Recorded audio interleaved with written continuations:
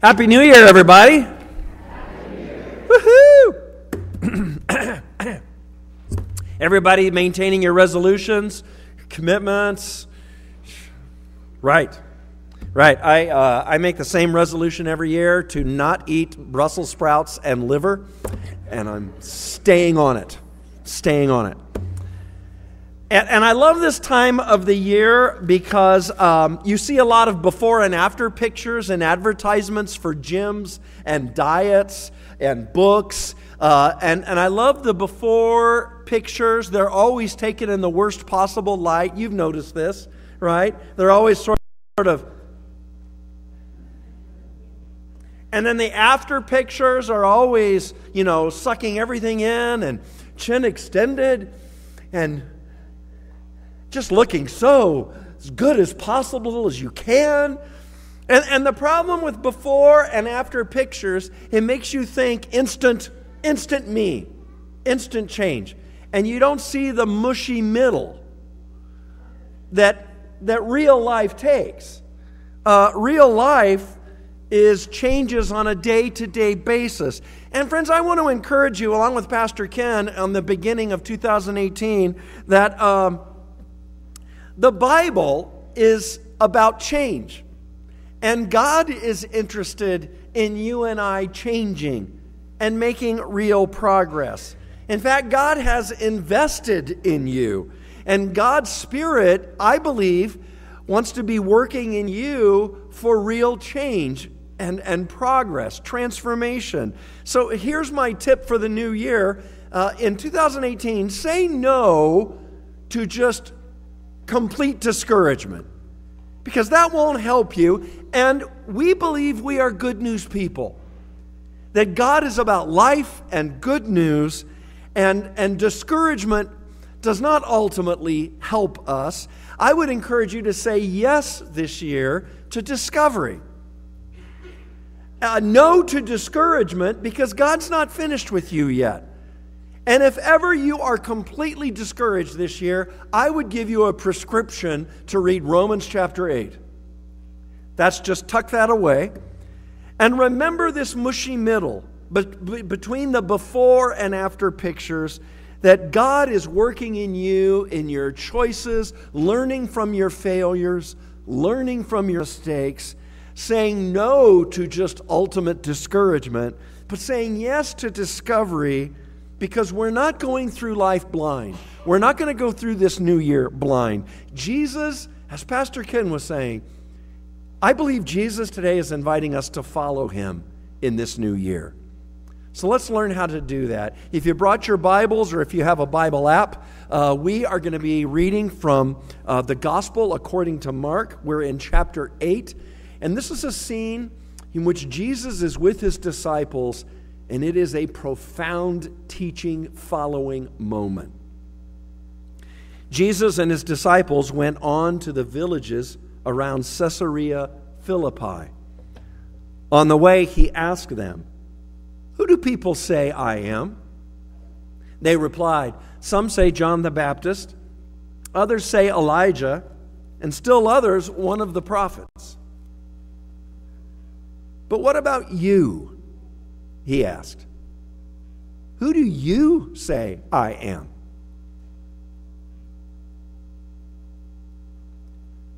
Peter answered, "You are the Messiah." Jesus warned them not to tell anyone about him. He then began to teach them that the Son of Man must suffer many things and be rejected by the elders, the chief priests, and the teachers of the law, and that he must be killed, and after 3 days rise again. He spoke plainly about this, and Peter took him aside and began to rebuke him. But when Jesus turned and looked at his disciples, he rebuked Peter. "Get behind me, Satan," he said. "You do not have in mind the concerns of God, but merely human concerns." Then he called the crowd to him along with his disciples and said, "Whoever wants to be my disciple must deny themselves and take up their cross and follow me. For whoever wants to save their life will lose it, but whoever loses their life for me and for the gospel will save it. What good is it for someone to gain the whole world, yet forfeit their soul? Or what can anyone give in exchange for their soul? If anyone is ashamed of me and my words in this adulterous and sinful generation, the Son of Man will be ashamed of them when he comes in his Father's glory with the holy angels. Lord, we thank you for this reading of your holy word. Help us now, Spirit, to hear your voice. Lord, please help me with my words. Help us, Jesus, to hear you and to follow you. Amen. DTR stands for Define the Relationship. I think this is where following and change begins. We need to continually define the relationship. Because, friends, I believe you becoming a better you is never just about you. For all the philosophies and theories of self-development that leave you alone and pondering, sitting on a rock, I don't care if it's yoga or transcendental hypergliption, you ain't gonna get there without God. You know, sometimes I find myself getting caught up in stupid conversations. Yeah, I feel like I need change, but you know, I've just got to figure that out for myself, by myself. Yeah, I'm trying to do meditation, but you know, on my own way. I just need a spiritual center. I just need to find myself. Now, I'm generally a gentle, caring, and respectful person in conversations like these, and my aim is to be helpful. But sometimes I just want to shout and say, wake up and smell the glory of someone in this world, someone who has created this world, created you, someone who has invaded this world so that we can have victory over death. Friends, if you and I are going to change and grow this year, the best change will not happen without you and I defining the relationship we have with God. You know, when I talk to grown-ups who are self-focused, and you can read that as self-confused, sometimes I just want them to listen to some of the children in this church. Just, for example, just listen for a moment to the testimonies of some of our Northminster kids and their friends that were captured just last Sunday while they were here at church.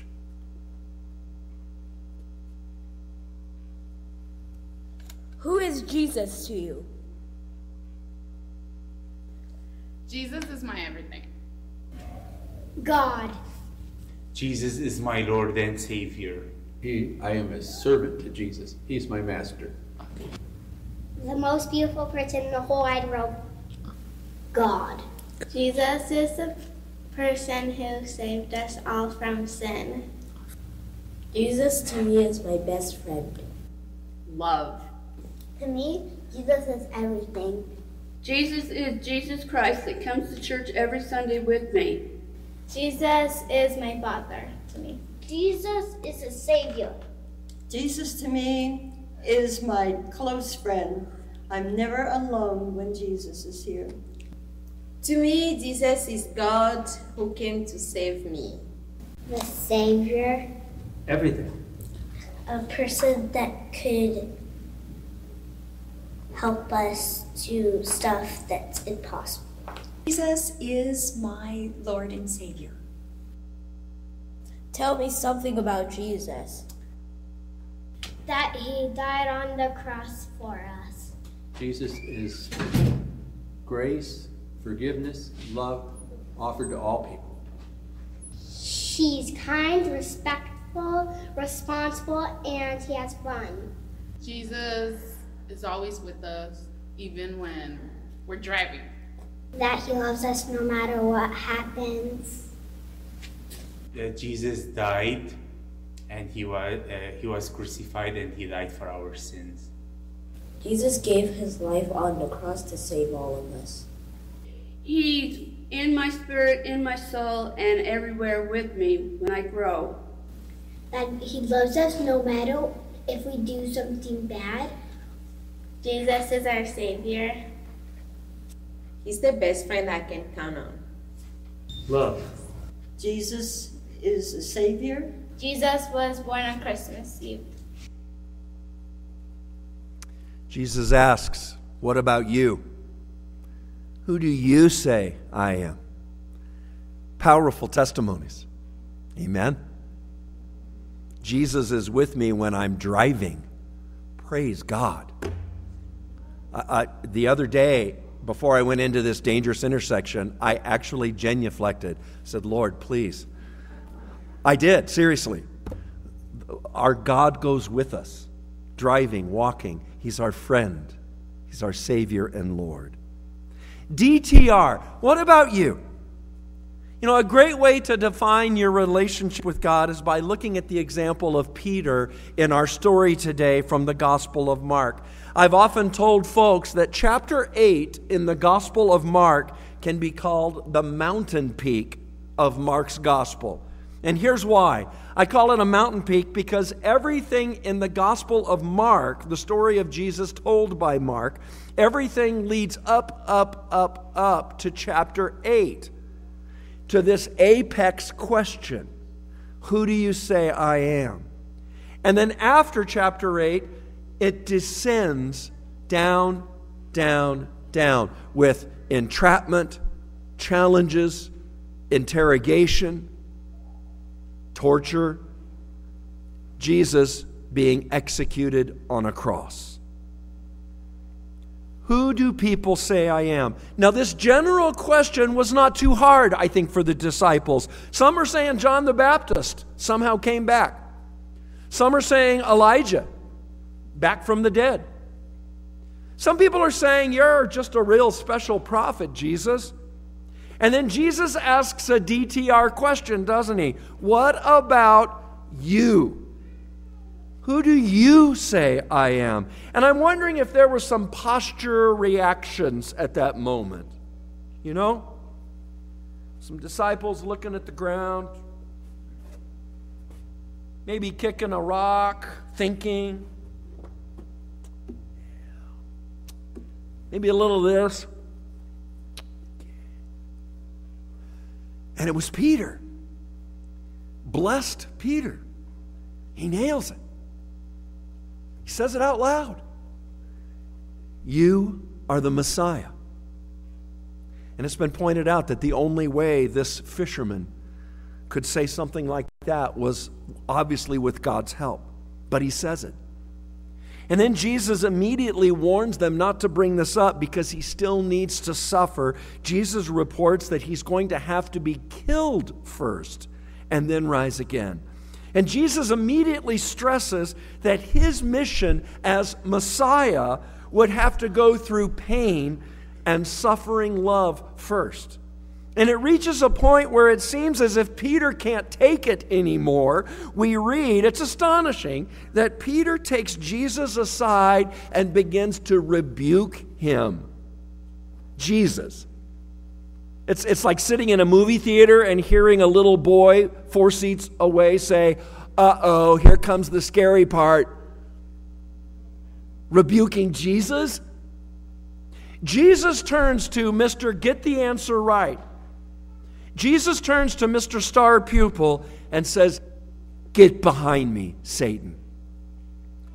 No worse words from Jesus' mouth were ever spoken to a Pharisee, to a scribe, to an enemy. But he says this to his friend, a disciple.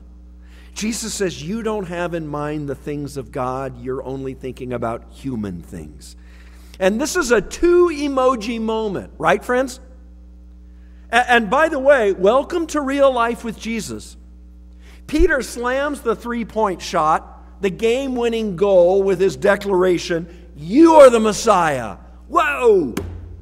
Smiley face. Woohoo! We love that. A+, Peter. You aced it. Yeah!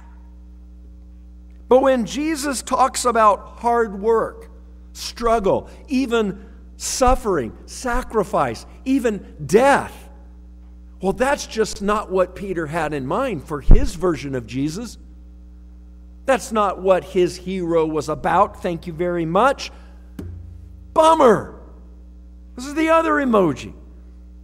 And friends, Peter's life is a tale of 2 emojis, and so is ours. We've got to be realistic in our following. And this is why I say the gospel of Jesus does not allow for ultimate discouragement. God, in His love, friends, is eager to accept you just as you are. But because of His love for you, He doesn't want you to remain as you are.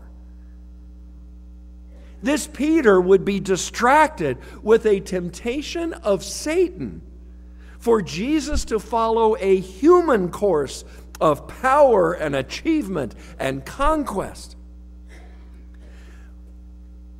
But this Peter would become, by God's grace, the great leader of the Christian church, the rock of Christianity, whose faith and ministry would hold the keys of life and death, keys that the church holds still to this day. So friends, we have our ups and our downs, our smileys and our frowns. The Christian life, your Christian life, is not just simple, always smiling emojis. But God wants to be transforming you one day at a time, between the before and up until the after, in this middle, through the power of His Holy Spirit working in you, through our baptism, through God's presence here at this table, and through the real challenges we will face in this new year. But here's what we need to learn. Jesus is the Messiah, and He will be the Messiah for you on God's terms, not yours, not mine. And we need to accept that, and we need to rejoice in that, because God's terms are correct. You know, when I get frustrated, I have to remember that sometimes I have trouble putting IKEA bookshelves together with the simple no-word instructions laid out in front of me. Why should I think Jesus should be Messiah on my terms? No. Secondly, we need to realize that Jesus is asking us, you and me, to follow Him this new year. How do we follow Him? Well, it begins by remembering He is the Messiah on God's terms, not ours. But it means that to be a disciple, that it's more about being sacrificial than it is successful. Friends, this means that the way of the disciple is not about getting and getting and getting, as it is about giving and giving. Following Jesus means a life of self-renunciation, because that's how we find self-transformation. This is how we move from dying to living. Following Jesus also means that it's more about following than just being a fan. This is what Ken shared with the kids. To follow Jesus should always be more than just talk. Now, please, our lives and the life of this church, yes, it is built on the testimony of saying that Jesus Christ is the Lord and Savior of this world and me. Amen. But when you say that, when you say Jesus is alive in me, we need to see a pulse. That's why your life as a Christian must always be tell and show, word and deed. We follow Jesus when we love God and others as our chief commands. When we give our lives away in love in Jesus' name. When we understand that God wants us to be His demonstrator models in the church, in the world today. We, the church, are God's demo. You see, not only do we all live in a tale of two emojis, ups and downs, but friends, maybe this is a better comparison metaphor that Jesus is asking of you this year. Are you this, just an excited fan for Jesus, or this year will you be this? Yeah. A player on the field who's not always carrying a trophy. Jesus says, whoever wants to be my disciple must deny themselves and take up their cross and follow me. As we begin 2018, meditate on that question. Are you just a fan, or are you a follower? Some years back, I read this story about a pastor in San Diego. It was the Monday after worship, and his custodian at the church asked him to come into the sanctuary to see something. Someone had left some clothes on the communion table. And it was an old, dirty pair of brown corduroy pants, a belt, and a white t-shirt that had bloodstains on it. And next to the clothes was a note that said, "Please listen to God," and there was a phone number. So the pastor called the number, and he heard the story of this 19-year-old young man who had been a drifter, a runaway. He told about how that night he had gotten into a fight and he almost killed someone. But then he was seized with a conviction, and he practically carried this person to the hospital and rejoiced to hear that he would make it, he would recover. And then he said he just walked to the nearest church, found an unlocked door, and went into the sanctuary. And he said he pretty much spent the night in there crying, praying, seeking God, thinking about his life. And he asked God to forgive him and show him the way.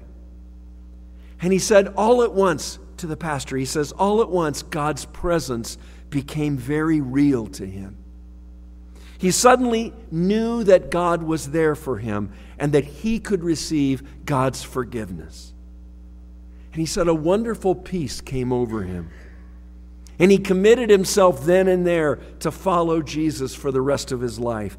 He said he was determined to make things right, all the things he had messed up, because he said he felt like a new man, fresh and clean. And so to symbolize this new life and direction, he put on a new set of clothes that he had in his backpack, and he left his old stained clothes on the communion table. And he said he walked out of there with a new life and a new hope. You know, friends, please listen to God. I hope that right here, right now, January 7th, that God's presence will be made known to you. I hope that at this table, you can just take off your past, leave it here, and receive Christ's presence, Spirit. That from this time together, you will not be a follower, or you will not be a fan of Jesus. You will become a follower, walking in his way of love. Will you pray with me? Lord God, teach us today and each day of this year how to watch for you, to receive you, and to follow you, Lord.